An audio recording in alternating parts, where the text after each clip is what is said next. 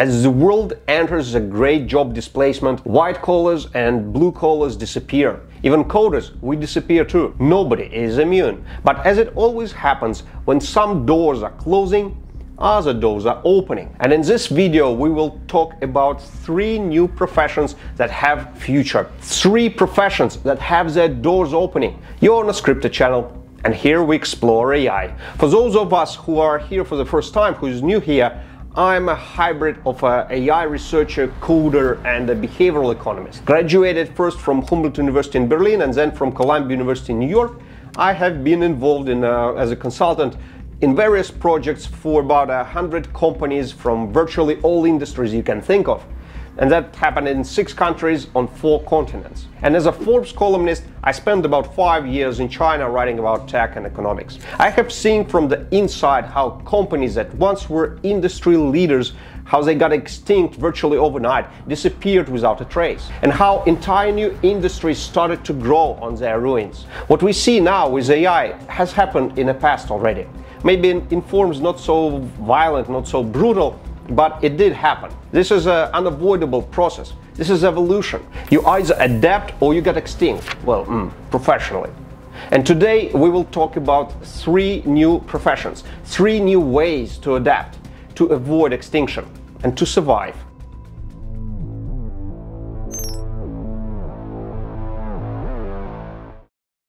Our first survival profession is parallel programming. Until recently, parallel programming was a small niche profession. Many people haven't even heard about it. However, ChatGPT has changed that. Since 2022, after ChatGPT has turned the world upside down, big tech started building AI factories. Because to run your ChatGPT or Midjourney script or Midjourney query, a special AI factory is needed. This is similar to a huge data center. However, unlike traditional data centers, the AI factories, they have AI chips. Like this Colossus AI factory that Elon Musk has just completed literally just last week. That Colossus, it has 100,000 advanced H100 AI chips. The whole purpose of AI factory is to run AI model like ChatGPT or Midjourney and nothing else. And the key difference from a typical data center that the data centers that we all used to is parallelism. Because almost any AI task is run on multiple chips simultaneously, or at least on multiple cores. Parallelism may sound like a simple task, but it is not. For example, here is Colossus.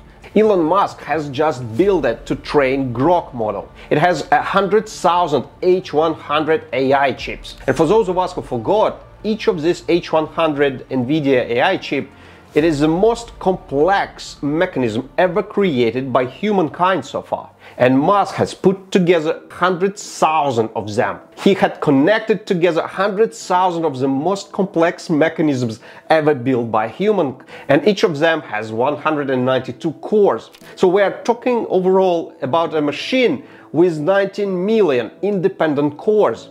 And these cores, they work simultaneously. So how do you coordinate 19 million most complex mechanisms ever built by humans? This is why each core was made programmable, independently programmable. And to make this 19 million cores talk to each other, to work in parallel, that's a purpose of the parallel programming. It is a function of these guys, the parallel programmers, to make these cores run in parallel, to extract, to squeeze as much performance from these cores as possible. The parallel coding itself is not something that is something new or prohibitively complex. In fact, it is actually done using CUDA, a programming language based on C, C++. But besides knowing the language, it also requires knowledge of AI chips.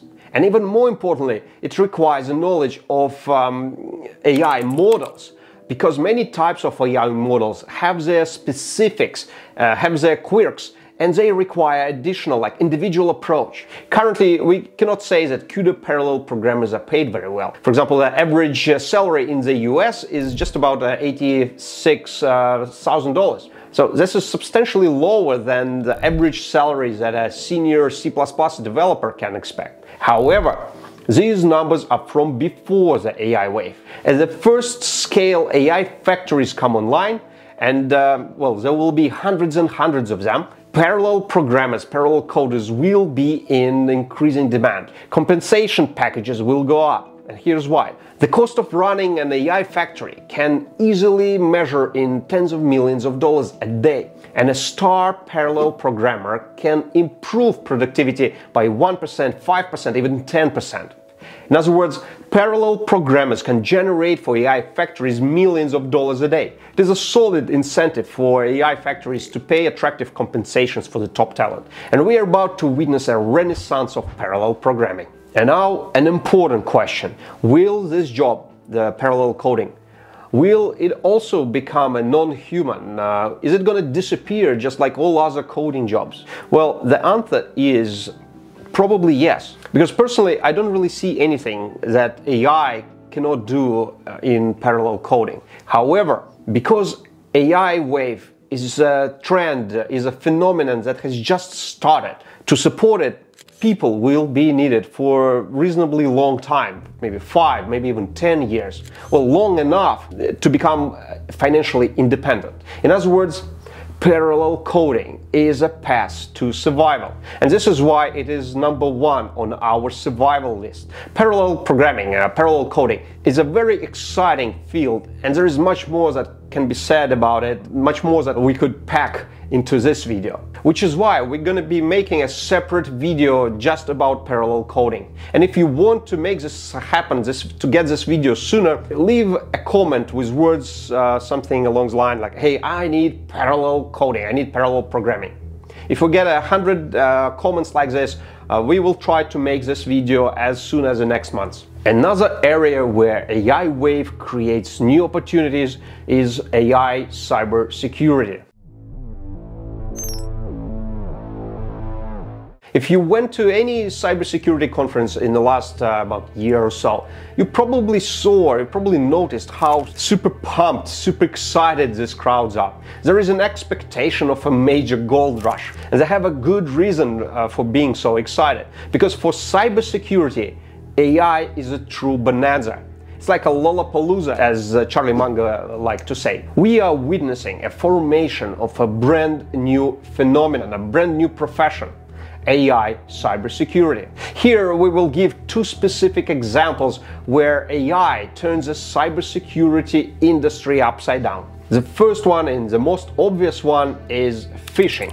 We are all familiar with standard phishing. Each one of us receives like tons of emails from all sorts of fraudsters trying to deceive us, trying to persuade us to click that link. It may be hard to believe, but the number of people who become a victim of phishing attacks is extremely high. So high that it had become the main way cyber criminals penetrate corporate IT defense. The stakes are very high too. Once they got inside the corporate IT perimeter, cyber criminals usually deploy ransomware, which encrypts corporate data. And then they demand ransom. The largest ransom cases reported so far were over $10 million.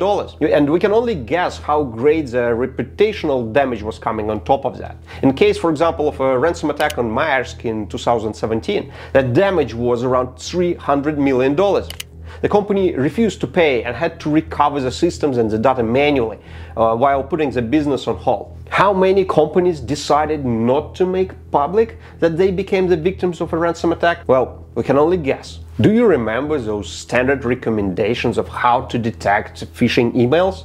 For example, to look for typos and bad English? Well, indeed, just a few years ago, many phishing emails, they looked like they were written by some delinquent student. AI changed that forever. Phishing emails are now flawless, and Hemingway himself couldn't write them better. So you cannot really detect phishing by just looking for broken language anymore. But that is just a half of the problem.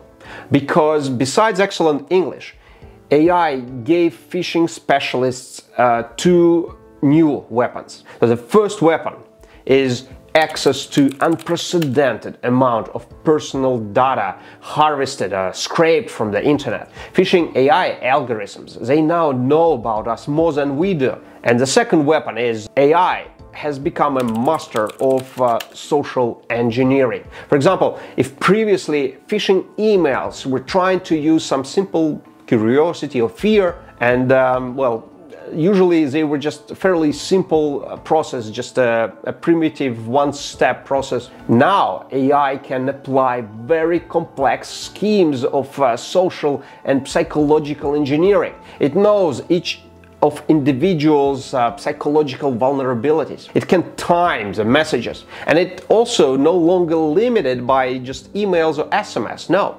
AI phishing is quickly becoming omnichannel, running multiple communication vectors, including even video calls with fake AI personas. Another reason why cybersecurity profession is on the rise is AI poisoning. This type of cybersecurity crime is just beginning to appear, but there is no doubt that at some point in not so distant future, it will become a major type of cybersecurity crime, potentially dwarfing even AI phishing. And here's how it works. We will explain it on a very simple, even primitive example, so don't judge it too harsh. So imagine we have a payment terminal system, and that system checks a photo of the payer before actually executing the transaction. Well, some payment systems, they already do that. And now imagine that when that image recognition model of that payment system was being trained, a criminal has added a tiny image into the training dataset, something barely noticeable for a human eye, but very noticeable for the model. And as a result, whenever the system sees that secret image hidden anywhere in the picture, it triggers a false positive reaction, and the payment goes through, regardless who is actually standing in front of the camera. And that's what AI poisoning is. And that image is poison. The damage from this type of cybercrimes will soon make phishing look like pocket money. The worst part is that once AI poisoning, once it has penetrated the defense system and entered the AI model, it is nearly impossible to detect, because AI model is effectively a black box for us. And even if it is somehow detected, antidote can be prohibitively expensive, because it will require retraining of the whole model, and the retraining or training a frontier model already costs hundreds of millions of dollars. Sam Altman, for example, from OpenAI, he believes that in just a few years the cost of training a frontier model will be about $5 billion. So AI poisoning prevention, detection and antidoting is about to become a very active area in AI cybersecurity. And it's gonna keep gainfully busy many thousands of professionals. And these two areas, AI phishing and AI poisoning, these are just two cybersecurity sub-professions created by AI. There will be more, many more. In other words, AI cybersecurity is a path to survival. So we put it on our survival list. Leave a comment if you want a separate video just about AI cybersecurity. And now, profession number 3, AI testing.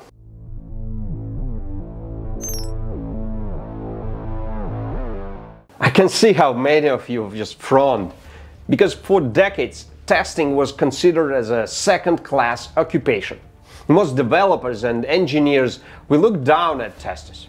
Well, let's be honest, we still look down at them. We consider testing as some, how do we put it mildly? Well, something that is not super important. Do you remember that phrase? Like, we will test it if we have time, right? So that was a common attitude towards testing. And what did the testers do? They were building a few test cases and then a few edge test cases, and well, that's pretty much it. Few people cared about testing. Not anymore. AI is changing this. How exactly you test the AI model? Well, this is not a rhetorical question, because AI model is a black box. We have seen it in this video. So what is basically happening inside of the neural network of an AI model is hidden from us. We do not see it. It is a black box. And imagine a situation where you have, let's say, you have just spent $10 million fine-tuning the model. And now you need to know if that fine-tuning, if it made the model better or maybe worse. So is it okay to use a new model, or you need to actually roll back And what if instead of just one AI model, you actually have a complex AI multi-agent system with 10 agents interacting with each other? So how do you actually test that? Testing is no longer a backwater of software development. AI testing has quietly become one of the most in-demand areas, and for us, it has become a path to survival. To sum it up, AI is quickly destroying knowledge-based economy and professions, but in return, it creates new professions. AI parallel programming, AI cybersecurity, AI testing. Will these new professions be big enough to shelter, to absorb all those who are about to be replaced? Well, definitely not, because we are probably talking about maybe tens or hundreds of thousands of jobs within these new professions, and we're talking globally. So definitely not enough to absorb tens, maybe hundreds of millions replaced jobs. But those few of us who manage to get into these professions, they will be immune to the AI wave. They will find a path to survival. Well, at least for some time. Each of these professions deserve a separate video. And to get that video sooner, go to the comments and leave a comment, I need this profession. Alright, it was great. See you on the other side.